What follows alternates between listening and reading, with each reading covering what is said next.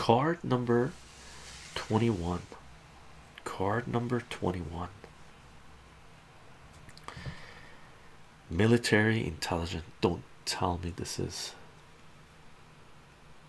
It can't be. No, it's too old.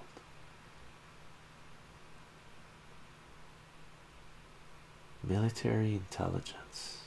Who is this? This guy. Who is this guy? It can't be from the Iran Contra. This is too early.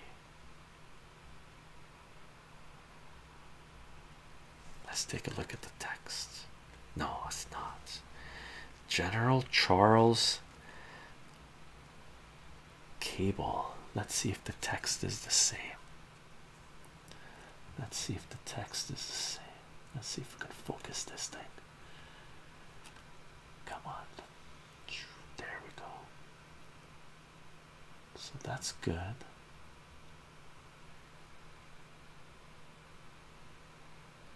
And is the same. You got the true nature, and then Marina Oswald. The true nature of Marina Oswald. So that's the same. We got military intelligence breaking there. Let's see.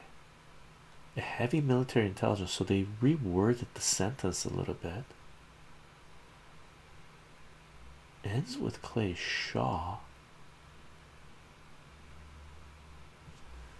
This thing here, it says soon after certain defeat. Let's see if we can find that. Soon after certain defeat. Looks like the text is pretty much the same. FBI air. Yeah, so we'll read the original. Okay. Card number 21.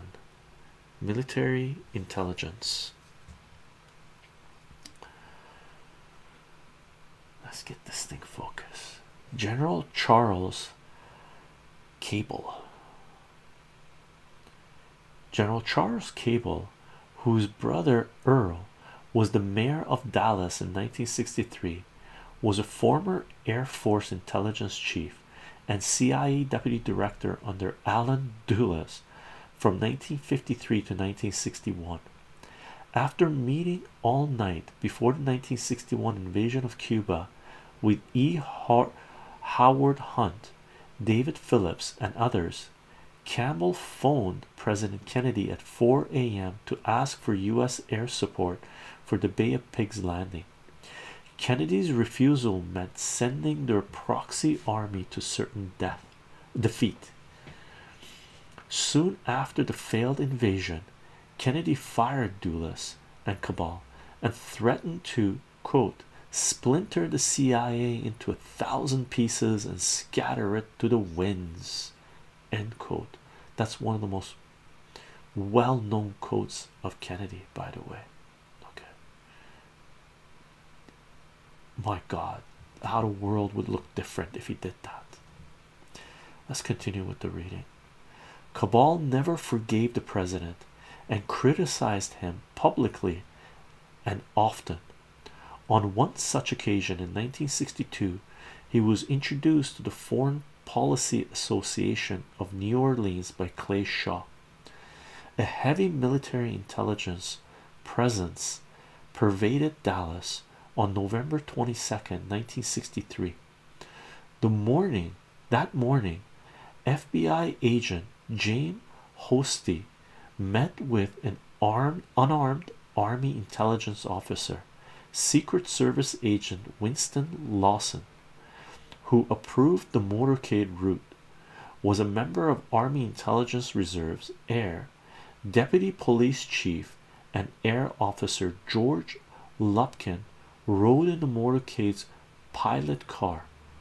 James W. Powell, another air officer, was stationed in front of the Dallas School Book Depository and was present when the rifle was found on the 6th floor.